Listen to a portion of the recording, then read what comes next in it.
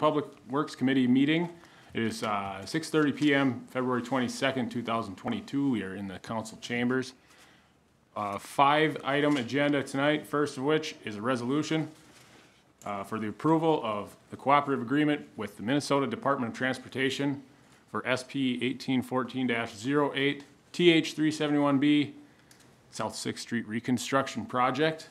And we have Engineer and Public Works Director, Mr. Paul Sandy, online. If you want to take us through this item, go ahead, Paul. Thank you, Mr. Chair. Can everyone hear me all right? We're good. So what this agreement is the formal agreement between the city and MnDOT, and also MnDOT and the county as it relates to our cost share responsibilities and future maintenance of some of the items on the corridor. So in these types of projects, the city participates in sidewalk, some retaining wall, aesthetic treatments. We're participating in the surfacing of Greenwood Street, which is our street, and the signal at Buffalo Hills Lane. We pay a leg of that because of Buffalo Hills Lane intersecting South 6th Street. We're also responsible to pay for any related utility improvements that we do on the project. The only utility improvements that are on this project is some water main work that we have worked with BPU on designing and including in their construction drawings, MnDOT's construction drawings. The schedule on the back of the agreement outlines what we're all participating in, and we can go into more detail on that if any of you desire. What we're looking for tonight is to adopt the resolution which enters into the cooperative agreement with MnDOT for the 2022 construction of South 6th Street. The project goes from 1,000 feet south of 70th Avenue, which is kind of down by the bypass. They're doing a mill and overlay up to Greenwood Street, and then from Greenwood Street to Joseph Street, it's a full reconstruction. Like I said, we're participating also in Greenwood Street. MnDOT is realigning Greenwood Street to come in perpendicular to the highway. We're finishing that street off with our local project, but MnDOT is having us pay for the surfacing of the gravel and the paving on Greenwood Street. They're paying for all the grading on our local street. So I guess I'll open it up to questions, Mr. Chair, that the committee may have. Yeah, I have a couple clarification questions. So the sidewalks, we pay to install the sidewalks. Do we also maintain the sidewalks in the winter, say for snow removal? We don't pay. So how this project kind of worked was MnDOT does have a responsibility to provide ADA accessible routes on their trunk highways. How this project kind of ended up being the way it is that we applied back 3 or 4 years ago for federal funds for a sidewalk extension on South 6th Street. We ended up being awarded those funds, and we turned them over to MnDOT.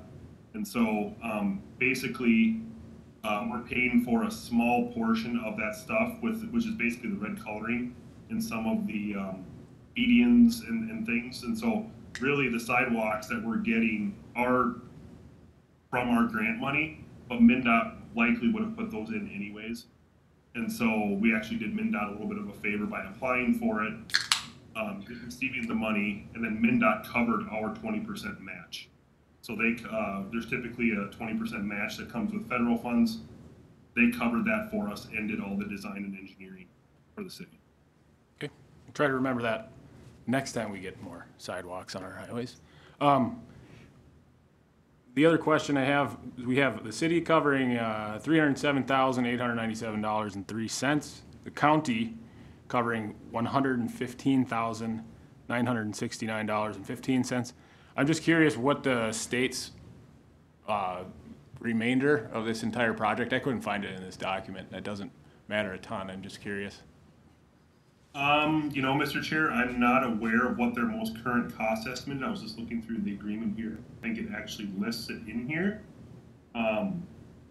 What the county is paying for is their leg of the signal, which is $94,000, and then there's some cabinets and things they have to pay for at the signal for their leg also. So both the city's paying for their leg, which is $94,000. So the signal on Buffalo Hills Lane You can see in the other schedule items, utilities, sidewalk, retaining wall items from sheet number 3. That's about 180,000. Greenwood Street, about 21,000, and then a state furnished cabinet, so a portion of the cabinet that we have to pay for. Okay. For a total of 307. But I'm not aware. I can share that with you if I get that from. It's not really relevant to whether or not we pass this, but I'm just curious what the rough estimate of the entire project is. 3 million, 2 million, 4 million? I have no idea. I think it's north of 3. It might be getting close to 4, but I'm not exactly sure. Okay. Any more discussion, guys? Comments? Concerns? The only question I had was whether MnDOT would be realigning that Greenwood intersection. I know they don't like those acute angled intersections, but Paul already answered that, so I'm happy to see that was included in that. So, no question, just a comment. Great. No question. All right. Anybody have a motion on this one? I would move to recommend adopting the attached resolution, which enters into the cooperative construction agreement with MnDOT for the 2022 construction of South 6th Street, Trunk Highway 371B, from 1,000 feet south of 70th Avenue to Joseph Street. Second. Motion and a second. Any more discussion? All in favor? Aye. Motion passes. Second item on the agenda is a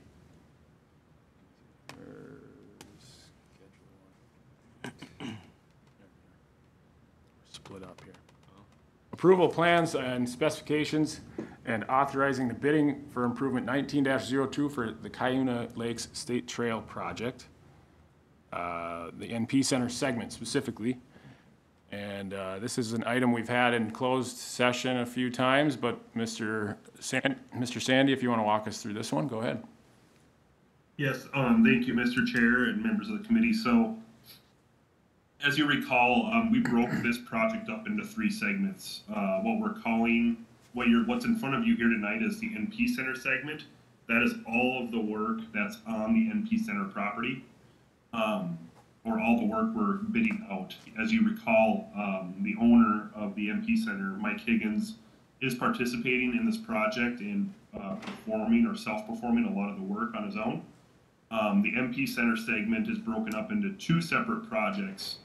One, which we consider ineligible costs to be reimbursed by the DNR, and one is considered eligible costs to be reimbursed by the DNR. So what you see here tonight are both of those projects. You have the trail you have the trail and you have the NP road and lot. The NP road and parking lot is the ineligible cost, and the trail is the eligible cost. So how this project will end up working out is Mr. Higgins will be self-performing a lot of the removal work himself. The removals of the old roadway, the parking areas, the old roundhouse, and a majority of the grading work. We are supplying the materials for him to assist in grading and placement of gravel. And then the NP road and lot estimate is what we are showing it will cost the city to basically garner the right-of-way that Mr. Higgins, that we entered into that agreement for. So the NP road and lot total estimate being $292,446. You'll notice there are some contingencies in engineering, legal admins in there. So the subtotal of construction without any of that in there is $216,000. You can see the trail approximate cost, which is DNR eligible, is $112,101 without the contingency. The total with those added in is about $151, and that's what we're estimating that project to be. So besides this segment, we'll be coming forward at a future meeting for the Westerly segment. We do have a closed session on that tonight to discuss some easement acquisitions that we have on that segment. But that project is also getting very close to being designed completely and final plans and specifications ready for bidding. So this first segment, like I said, broke up into 2 separate, being the basically the right-of-way acquisition project, and then the paving of the trail as the trail project. So if there's questions about this or how this project is going to kind of work, I can answer those now. Otherwise, we would be looking for a motion to approve the plans and specs. I did include a layout sheet to kind of show you how that was planned to be laid out through the site. and allow staff to move into the bidding phase of this project. Just for clarification, Mr. Sandy, the cost to the city that's non-reimbursable, the total of that, is it the $292,446.45? Correct. That's the realignment of the parking areas and the city responsible costs for paving and the curb work. And that is after the in-kind work by Mr. Higgins? Correct. Okay. Yeah, we had estimated, I think, that work right around, I don't know, is Scott online? I think we had estimated that work to be north of 300,000, to where this was almost like a break-even type venture. But Scott, correct me. Yeah, that sounds right. Scott I know has a when we better presented microphone than you. Does he? Oh, yeah. Do I sound muffled? Must be loud. A little louder than Paul, yeah, but, yeah, that's really all I was wondering. We walked through this before, and that's kind of what my understanding was. I don't know if you guys have any questions, comments? Motion when we're ready. Move to approve the plans and specifications as presented and authorize bidding for improvement 19-2 with the anticipated bid opening date of March 29th. Oh, is this the right one? Yeah, it is, okay. It's contingent on approval of plans by the Minnesota DNR. Second. Motion is second. Any more discussion? Anything else you want to add in, Paul? I guess you can't. I don't You just think made so. a motion. All in favor? Aye. Motion passes. Item number 3. Here we have a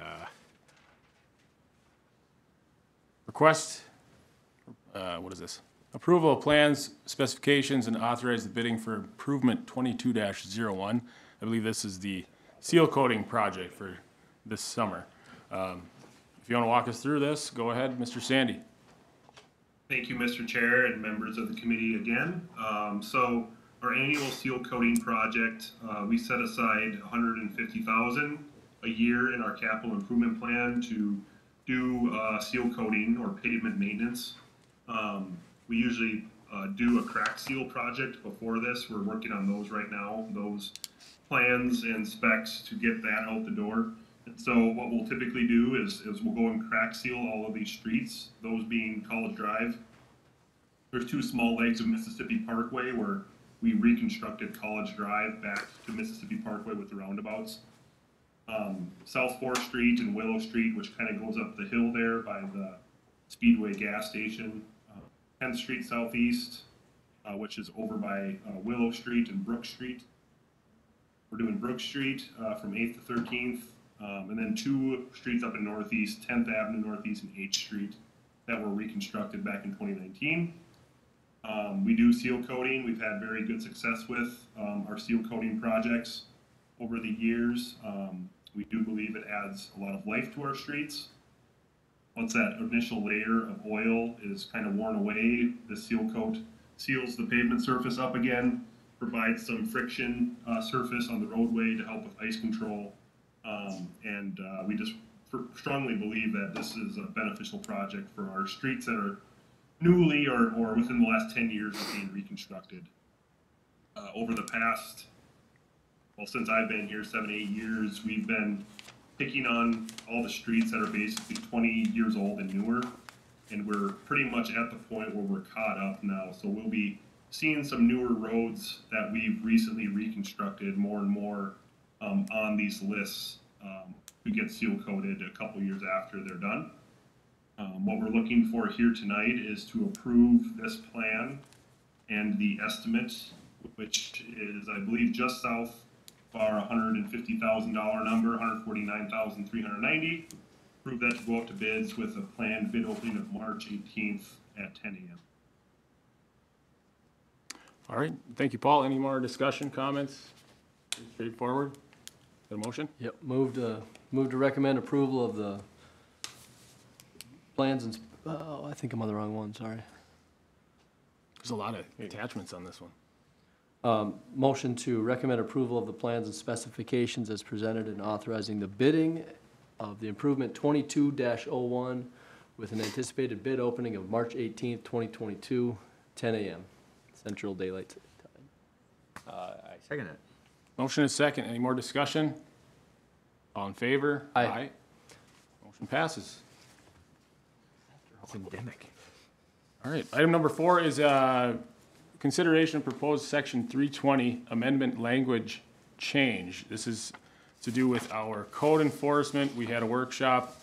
It was directed to send it back to SPW, and here we are. We have some language changes in here. I did speak with Mr. Chansky on the phone last week regarding this. This came up in our agenda. I had some changes in mind, but we can discuss those right now. I'm just going to give Mr. Chansky a chance to go through this. So, Mr. Chansky, go ahead. Thank you, Mr. Chair. So again, this is, as you stated, kind of response to what we as staff heard, what I heard during the workshop on January 25th. And it's an opportunity just to update our ordinance. We felt that, you know, it'd be best to have this updated and into our city code to reflect the desire of the city council. Just make it, one, clear for staff and also clear for our residents as to how code enforcement is to be done in the city of Brainerd moving forward. So, not a lot of whole changes, mostly in the administrative offenses, schedules, and fines and fees section. That's section 320.07.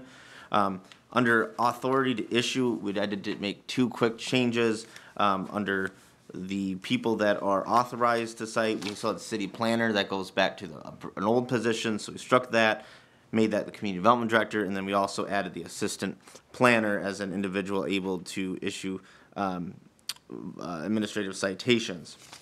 Then going again into section 320.07, couple of the main changes quickly is the current subdivision 3 states that the city council shall adopt by resolution a schedule of fines for offenses initiated by administrative citation.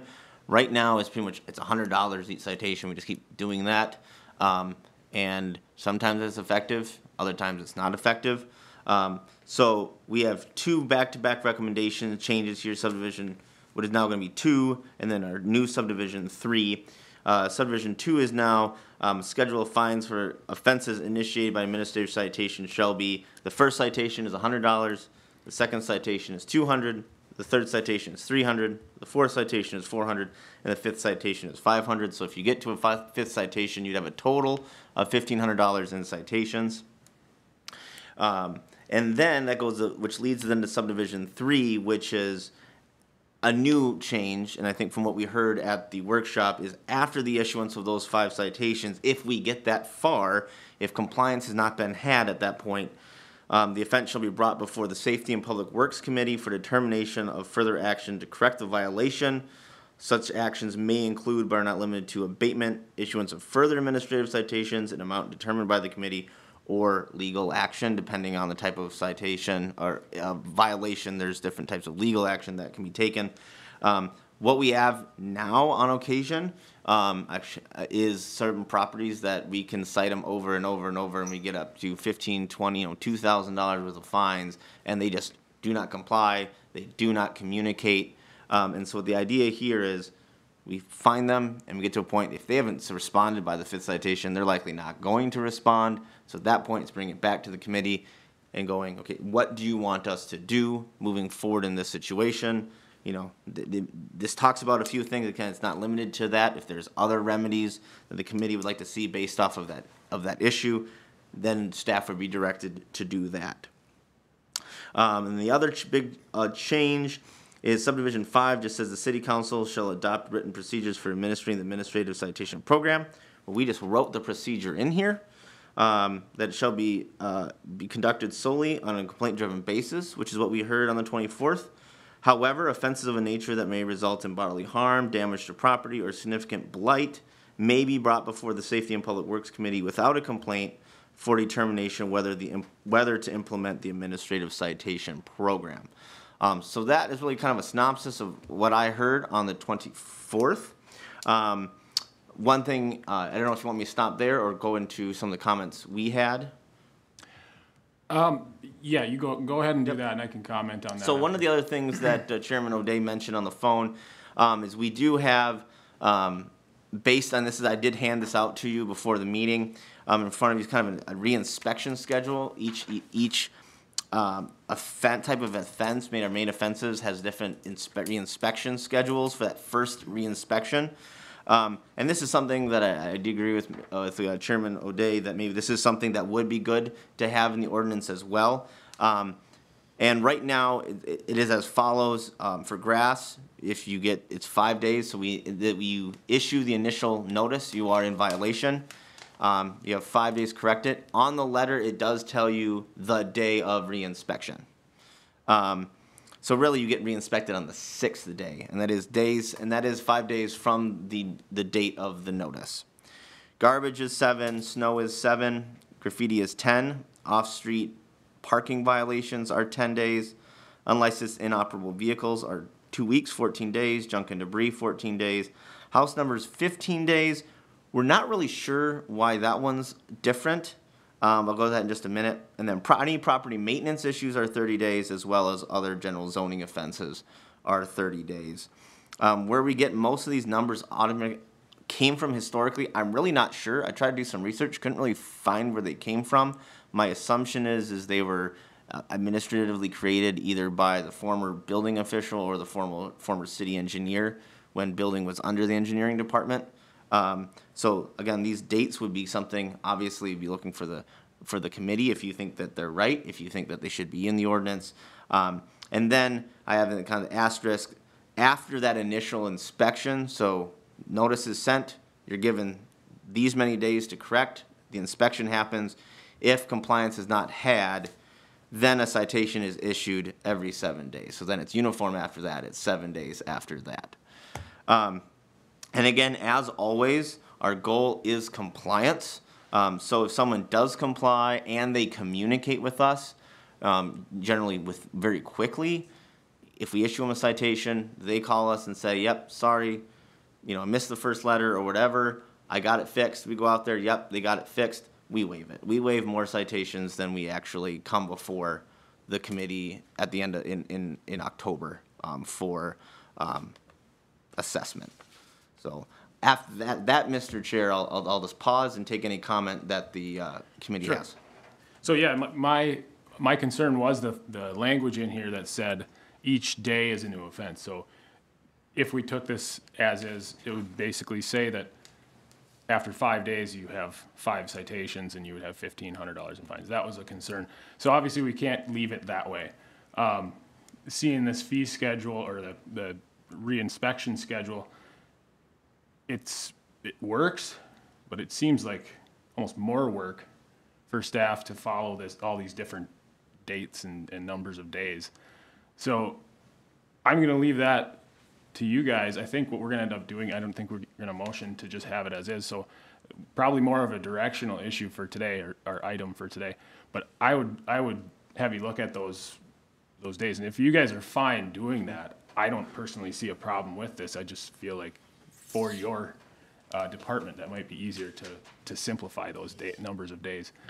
The other thing was the amount of fines. And I think upping the fine by $100 each time is okay, as long as, like you said, you're working with the citizens, making sure that they're communicating, and if they're not, then they're not trying. And then the last thing, off the top of my head right now, sending it to SPW committee as after the 5th citation, just to decide what to do. I have no problem doing that. I don't know if they're in the future going to have a problem doing that.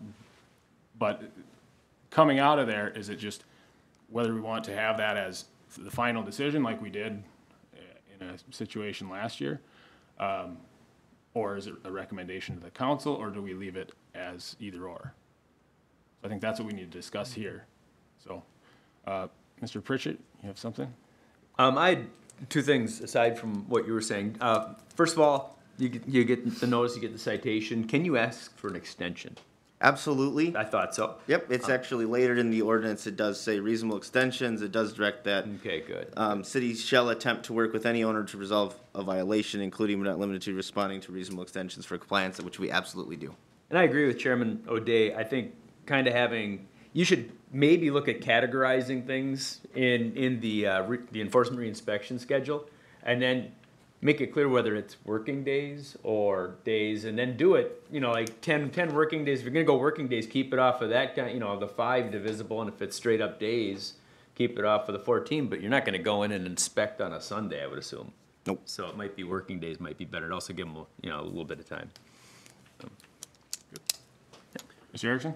I agree with all that. These number of days in this schedule seem a little arbitrary, as you mentioned. If we can clean that up and categorize them, as Mr. Pritchett just said, I think that would be beneficial. Off the top of your head, David, I mean, can you give us, how many of these, like, 5 citations are you running into? Is it common? Is it 1 to 2 a year? Or, I mean, can you give me because that plays into the We could volume. have 20 in here next month. The volume that we would be processing. We probably could have 20 in here next month, but I don't think that's gonna happen. It all depends on, I could see it being, heavier in May once the snow starts to melt. Again, we are going complaint driven at this point, so it kind of will be based off of how we receive complaints. Or again, if it's a very serious issue that we say, like, this needs to be addressed, and then we bring it for you to direct us whether to enforce or not. Right off the top of my head, if I think back to the role that you assessed, that you certified for assessment last year, I think there were probably assessed close to 36 properties, and I would say probably 18 to 24 of them were of that I'm not replying. Okay. I think bringing it to committee is gonna be more effective, so I think it's a good step. But I do think, what are your guys' comments on whether we make the final decision in Safety and Public Works Committee, or if we make a recommendation to the full council? If we make the final say here, what happens if they don't comply with that? Well, I guess that's more of a legal action. Then it would go Do to they full have the opportunity council. to appeal that, our final decision?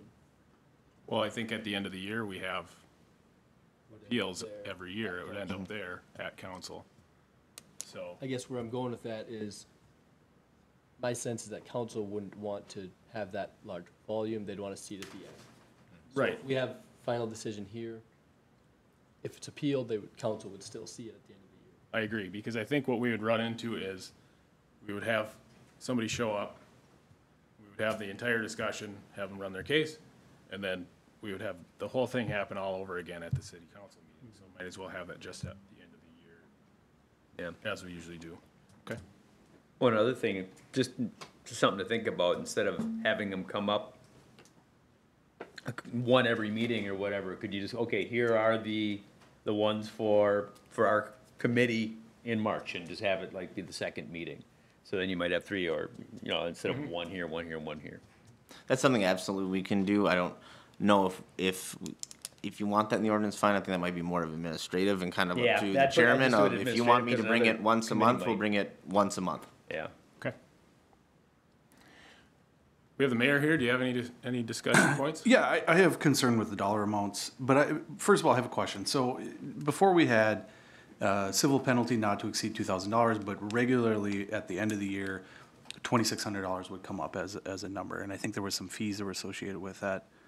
How were we getting to the $2,600 before? Yep, so a couple things. So with that, one of the reasons we struck that is there's a couple, first, this is per offense. So some of these properties that had, like, I think one this year had like $3,200, they had multiple different offenses. So that's one of it. They had inoperable vehicle, junk and debris, and long grass. So they had 3 different types of offenses that all had citations against them. Also, with this administrative offense may not subject to a civil penalty not exceeding $2,000. When I've looked into that, what that has meant is that the individual citation itself cannot exceed $2,000. Not that once we get to $2,000 total, we have to stop. It's actually more when you look at it, the individual citation cannot exceed $2,000. And that's where kind of how one reason I struck that is because with this proposal we have, it does stop. It stops at 1,500 unless further and then pending further direction from the Safety and Public Works Committee. Okay, and at that point, and just so I'm clear on this, what are you thinking as a committee is your next step then? I mean, I understand what we've got written here, but feel it out and let me hear what you're thinking. Are we just gonna restart the process and we're gonna go back to week one, it's back to $100? Are we gonna start hitting people with $500 fines to continue it going? Because what happens once someone gets to this point, we stop, we bring it to you, and we say, what's the next move? What's the next move? And I think it depends all on the offense. So, say if it's grass, I think the decision would be to send one of our lawnmowers in there and charge them for it. Are they gonna pay that? I don't know. But I don't know what other answer there is for something like that. You go down the line, you can clean up snow removal, graffiti, off-street parking, you can have their vehicle towed maybe out of their yard. None of this is fun stuff to do to anyone, but they are offenses. So I think it just depends on what it is. I don't think we're gonna come back to the committee and say, add another $1,500 and then they'll pay, you know? Yeah, well, first of all, they're not going to pay. Correct. That's not gonna happen. We're just gonna end up at the end of the year with people that have gigantic fines, which is more of my concern. I'm very concerned about, from my standpoint with this, is that I'm not concerned with the money, and this to me looks like we're interested in money. I'm not interested in money off of this whatsoever. The idea behind this is not to get people to pay us, it is to get people to clean up their stuff. And I understand the general concept of what we're trying to do with this.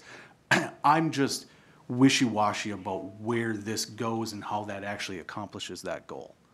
Because if it comes back to you and then you say, okay, we're gonna go in and take someone's vehicle off their property, I don't think we can do that. If it's graffiti, I don't think we can go and paint someone's garage. I don't think we have the legal right to do that. So my question is, how does this get us to the end result that we're actually looking for? Maybe a better way to look at it, because as far as a citation, fine. I don't know how you go any other direction than using money as a penalty initially. But maybe as it comes back after a fifth citation, we make sure that we have our attorney available and just go over what our options would be legally. Go ahead, Tad. At some point, are we able to assess the fine? Mr. Jansky? If I may, couple of things. First, I'll answer Councilman Erickson, your question. Okay, go ahead. Is, yes, so we do assess them at the end of the year. So if anything at the end, our assessment roll period is September 1 to August 30. So after in October, when we bring this to you, anything that was left unpaid does get assessed to their property taxes. If I can answer, just maybe put a few more items of clarification, Mr. Chair. A couple of things also. One, when this comes to you, we will always provide you with a recommendation. And again, it is kind of case specific. For example, we had been dealing with one up until about the beginning of the year when they finally kind of just stopped. A situation where someone was operating essentially a salvage yard out of their yard and the street, and constantly getting complaints from the neighbors, and we pretty much did everything we could. The next step was with that, and we would have brought it had they just not decided to stop, was I did talk to the city attorney in that situation. We could have gone a legal route where the city applies for, believe it or not, a restraining order against them for doing something that is against the ordinance. If they comply, if they violate the restraining order, now they're in contempt of court. There's that whole legal process. Also technically to our code, any violation of the city code of any manner can also be considered a misdemeanor. We don't go that route, obviously, for, long grass. We don't have the PD come knock on the door and charge you with a misdemeanor. But there are multiple routes we can go depending on, if it's abatement, legal action, other things, depending on what the offense is. Some more drastic than others. Again, if it's long grass, we can mow it. If it's garbage, we can have someone take the garbage and throw it away for them and charge them for it. Just kind of depends on what the offense is. I will add too, and I think you had more comments, but I will add too that the city is more than willing to work with every single one of these people, and they need to know that, and you guys are good about letting them know that. So if it gets to the point where this is what's happening on a fifth citation, and we're asking our lawyer what we should do, they are clearly trying to poke and prod. That's that type of situation. So, but Mr. Erickson? That's the point I was gonna make. You know, we're talking about where we are at that point where there's been a complaint, we've been through 5 cycles of citations. So we're well down the road of, I understand and I agree, we're not looking to make a profit or revenue off of these. It's compliance is the goal. So yeah, I just wanted to make, that was the point I was gonna make, is we were well down the way of, there's been a complaint, we've been through 5 citations, and now we're Right. looking for the best route. But the mayor brings up a really good point about, we get to that point, then there is action that needs to be taken, and what's that gonna be, and are we willing to do it? Yeah, and I think we kind of leave that open-ended as far as what happens after that 5th citation. Bring it back to Safety and Public Works. We'll make a decision. It won't be a recommendation to the council at that time. It'll just be the decision. But we need options at that time, too. Do you have any more questions? So, yeah, I just wanted to reiterate my concern about the pricing structure of this. Grass, right, just because it's number 1 on my list, 5 days. With every other citation coming 7 days afterwards, 40 days into not cutting your grass, you owe us $1,500. That's a horrible PR for our city. I love the idea of making sure people cut their grass, but if I have people lining up in this council chambers with $1,500 citations for not cutting their grass for a month, that's ridiculous. Yep. There are some things in here that are very concerning to me. I'm concerned with this as a whole just because it appears a little half-baked at this point. I'd like to see this ironed out so that we have the answers to this, so that when we have someone coming to us and saying, okay, how are we addressing this? Again, the goal is to get people to address the issues, and this is taking a very ham-fisted, knock-on-the-head type of approach to it, and I want to make sure that we're not taking that. Yeah. And code enforcement's tough because it is the hand and fist. It is what. Yeah, we don't have a lot of carrots. I mean, we're basically sitting with a stick. One thing we could look at is maybe making the citations lower, where, you know, somebody pays $50 or $100 after a few rather than 200. I mean, it's a lot of these people, you know, it is problematic for them to pay that. But I know that, you know, we're not after the money. But I mean, you'd still want to have something in there, a little bit of teeth. It's but- incentive. Yeah. So I think as you look into it, something like that, like the mayor was pointing out, 5 days for grass, maybe that's not the right number for number of days. We're looking at that. You know, maybe you look into offenses and go, these are the 7-day offenses, these are the 2-week offenses, and these are the 1-month offenses. Keep it simple, just. Keep it simple. The one major thing I'd like to add to this is that we're more concerned with repeat offenders. We're more concerned with stackable offenses where it's not one offense, it's multiple offenses. I'd like to see some kind of approach where we are looking at the people that are regularly on this list and coming up with a solution for that. Maybe your 3rd citation for grass is $500. Maybe not week 5. Maybe it's the 3rd time that we're talking about grass with you again. You know, I still think that's ridiculous. So please don't do that. But the solution has to have something to do with these properties that are continually having multiple things. And I think at some point we have to address that problem as opposed to stacking offenses and just continually saying, hey, we need you to pay. No, I agree. I think that is pretty good direction. We still have one more item to cover here for. I guess my one question I have, do you want to see this language again before it comes in ordinance form? Yeah, I would like you to come back with it in 2 weeks. Sounds good. At SPW and just with everything that was talked about here and change some things, and I think we'll have it at that point. No problem. All right. Moving on to item number 5, we have the revisiting of the street light. What do we call this? Street light policy. The street light policy. This is another one for Paul Sandy. If you want to walk us through this one, go ahead, Paul, if you're still there. Thank you, Mr. Chair. Yeah, I'm still here. So, per the committee's direction, we got finally with the suppliers that supply these fixtures, and we found a little more of a middle of the road option that kind of gets to the same look we were looking at. And it's a little more, I think, in a price point that maybe this committee and the city council can swallow long term. And so is what we did. The two options, obviously, that you guys had selected last time were called the LED burn, which is the one for like a commercial type setting, and then the option 2, which is the Rainier, that is for more of like a residential type setting. Those were on the high end of costs, and so what staff did is we got with the suppliers and they came up with this option 1A, which is called an Epic type fixture, and it's kind of the same design, but it's a little more in your price point. And then the 2A option is called the Breckenridge. We went through and we ran the same scenarios. So the first option cost sheet shows what it kind of costs per light. You can see option 2 and option 2A, the Rainier compared to the Breckenridge.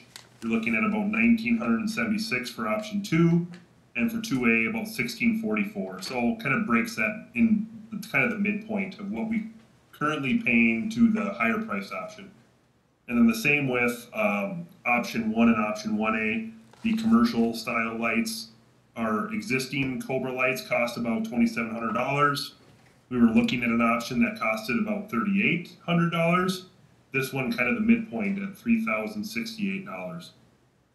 Kind of get at the same look you guys were looking at. We also went through and did some cost scenarios for capital projects that we did for the first options we had. And you can see that midpoint is kind of reflected in how much more we would pay a month. For example, for the North Brainerd construction project, if we were to replace 23 of our residential lights and 6 of our commercial lights, we would be paying around $162 more a month to BPU.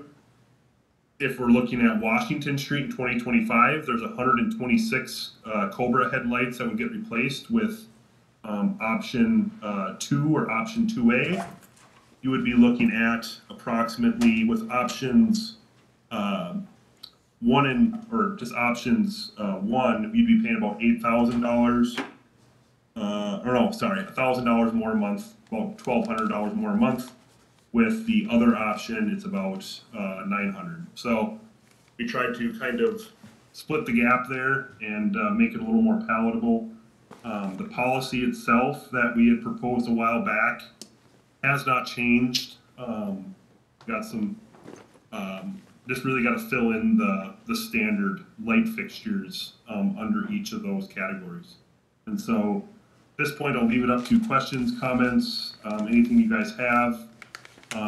How this would kind of happen is, you know, we would move through, you know, if this policy were adopted and you guys selected fixtures you would like, we would move through 2022. If the committee would like, we would just replace the North Brainerd lights. It wouldn't put us too far over budget in our utility category. But then we would continue budgeting for new, as we have new street projects come up, we would look at that budget and increase it depending on the number of fixtures we're going to replace in each year. So I guess I'll open it up to questions or comments or. I have a quick question. Looking at these charts, typically at a new streets project, how often are we replacing every single light? Not hardly usually. Ever. Okay. Well, it would be kind of a change in approach, I guess. You know, BPU would replace lights if they needed to get moved. For example, a sidewalk, a pedestrian ramp, we would typically have them move the pole, but they would maintain the same light.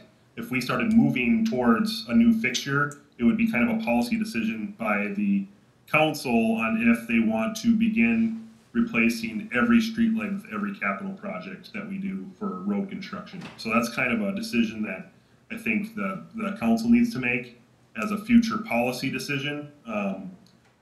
Or, you know, the other choice is to begin replacing them as they lose fixtures, or as the fixtures go bad. So kind of two options there: replace them with construction projects, or replace them as fixtures go bad. Right. As a cost saving, it would make way more sense just as lights fell over, got run into to replace them. But then you'd end up with a hodgepodge of different types of lights, or they just fell over from the snow. I hope not. But, I mean, Talking about the Mr. mayor's Chair, I driving mean, you again? could look at it as, doing like the commercial corridors, more visible lighting corridors. When those go, you could replace all the commercial lights, and then, the residential ones you look at maybe as there could be a hodgepodge too. So, but then again, the residential lights don't impact our fee nearly as much as the commercial ones do, so. right, it's a difference of $250 on a $2,000 light, something like that, Yeah. for the residential. I guess I would be more comfortable going ahead now that we've found something more middle of the road. It's really not that big of a jump. But I'd be interested to see if council's interested in upping our light game. I really want to see this on major projects like Highway 210. I think if you look at some of our surrounding towns, you can see that they have decorative lighting, and it actually is a big pull. It looks 10 times better than what we have on South 6th right now. And the cost difference is minimal on a big project like that with lights that are going to last, 30 years, 40 years. I'm totally comfortable with it. It all depends on the rest of the committee, what your guys' thoughts are. I kind of like the idea of looking at certain areas, and you look like Jenny Street probably doesn't need new lights, Oh, correct. Yeah. So, I think what we're motioning or looking at is as we do streets projects, and then depending on the project too, yeah. Sure. Yeah. or is it just a new standard of light? So as we redo them, eventually, over a period of, what does it take us, 40 years to redo all our streets right now? Yep. About 40 years? So 40 years from now, we'll have, And Jenny Street will have new lights, is that what then you're saying? Jenny Street will probably finally get new lights. But they'll be different. Yeah, and that is a key point, is this would be very slowly phased in. It's not like you're gonna see that jump of, what is it? $100,000. You're not gonna see that jump of $8,000 a month tomorrow. You're gonna see that jump over 40 years. Right. If you annualize that, it's what, $500 a year? Yeah. Yeah. Mr. Erickson? I'm still a little hesitant, but more comfortable with the cost, especially as it's spread out like that. Definitely need to avoid the hodgepodge, so if we do pursue this, it just needs to be major corridors and as construction projects come up. I think what we found out was that BPU only had, how many of the current lights and poles sitting around? We thought they had a huge stockpile. It's and they very had- minimal. They had Yeah, like a dozen. very minimal. Okay. So, yeah, if anybody's got a motion, Make sure we're on the right one. yeah. Yeah. Okay. So I move to approve the streetlight policy with options 1A and 2A selected as lighting for commercial and residential applications respectively. Second. Motion and second, any more discussion? None? All in favor? Aye. Motion passes.